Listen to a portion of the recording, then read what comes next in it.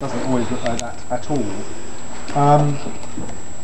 And as it is now, it's quite colourful, and that is the sort of paintwork that they would have had. And there is a debate still going within our academic team as to whether or not we should actually be painting the whole building. Some of our professors are quite convinced that this all ought to look like the stage, to be carved and painted and decorated in a very Baroque manner.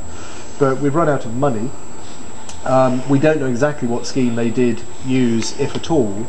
And we're very worried that modern people won't like it, because this fits the Hollywood idea of the old world of Shakespeare, where everyone is short, dirty, covered in mud and lives in a wooden hovel. Their world was far, far more sophisticated than we tend to think, for good reason.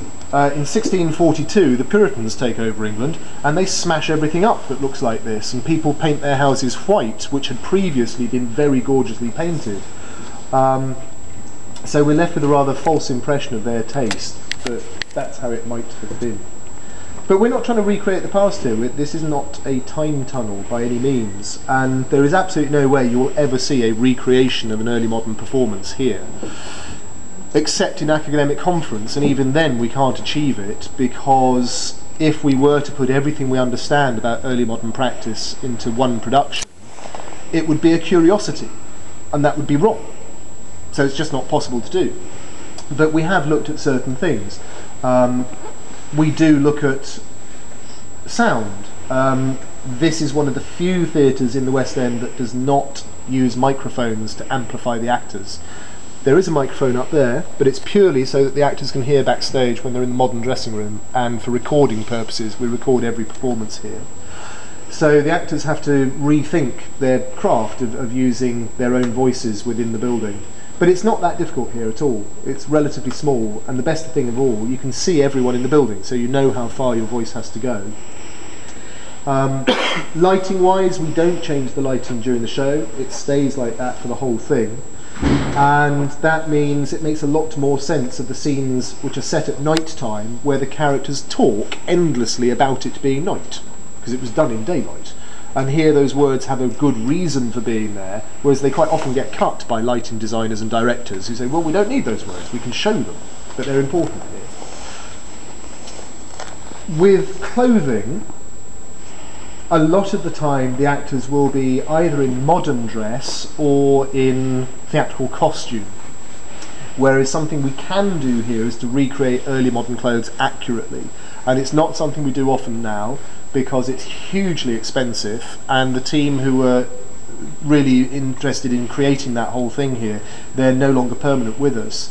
But we did do a lot of experiments with accurately handmade early modern clothing, and it's stunning to look at, and for the actors it's great to wear because you're wearing truthful clothing, they're not costumes. But there are lots and lots of different ways of doing Shakespeare, all of which are perfectly justified. And we do use women here, although I just mentioned that we do sometimes look at the idea that there were no women, and it is interesting that every single female role Shakespeare ever crafted, he wrote for a man, and he knew full well while sitting at the desk writing it, it was going to be played by a man. And if you do Shakespeare without women, it is surprising how many lines you will hear for the first time in a way you've never heard them before. I was watching David Tennant's Richard II the other day, and there's a scene where one of the queens is banging on the door outside, and they say, "Who is it?" She says, "I am a woman." When you've got a man playing that role, it gets a laugh, and you don't expect laughs in these tragedies and these histories, and there's a lot more humour in the plays than you first think of.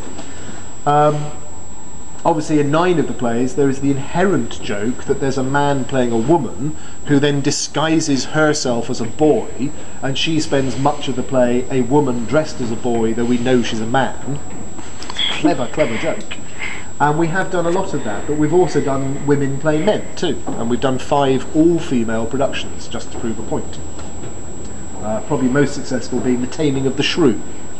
Taming the Shrew with men is a horrible play. It's all about beating women up to make them subservient.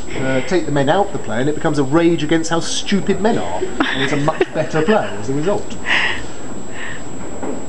We don't just do Shakespeare. He wrote 37 plays, but there are 400 plays of this time that we could look at, and that's just in English. Then there's vast numbers more in Spanish. And we are actually looking at one of the Spanish playwrights this year for the first time. We're looking at Calderón, no, Lope de Vega this year, and that will be performed in Spanish. We also invite companies to perform Shakespeare in their own languages from all over the world, and during the Olympics year